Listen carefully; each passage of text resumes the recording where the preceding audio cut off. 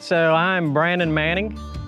We have an operation outside of a town called Dublin, Texas. It's in a small community in Alexander. We raise market goats, market wethers for the show industry. I have 2 girls and a wife. We got in the goat business in the early 2000s. The reason was the kids were entering 4-H, and we wanted to raise our kids in that type of atmosphere because it's a really family-oriented, involves the whole family as far as participation. So we went out and we're buying lambs and goats, and back then goats were a little hard to come by. Genetics was tight, so I thought, well, why don't we just raise our own? So we sold our cows and adopted to the goat industry, and so I've been raising market wethers for the show industry, club kids, ever since, so for about 20 years.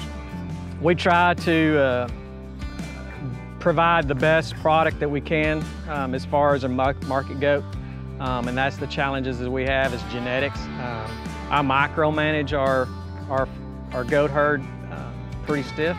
You know, time is an essence. I don't have a lot of time. I've got a very good full-time job, a couple of them, so time means everything. My girls have graduated and left the house, so now it's basically just me. So used to, you know, you use everything with a Big Chief tablet, write it down. I was messing up, you know, my 9s look like 7s.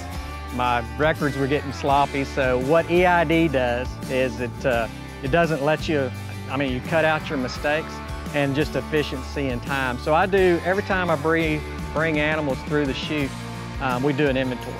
So I need to know if I've got 10 nannies out that I didn't get. I need to find out if some are lost, are they stuck, did they get ate? And so EID, using a reader, lets me do a quick inventory. It's really fast and a really time saver. And then also I use it with my software to sort in groups and then also in breeding. We are moving to monitoring and managing the well-being of our animals, not just an ID program, but with today's people, employees, technology, we really need to focus on the well-being of our animals. And Allflex is on the forefront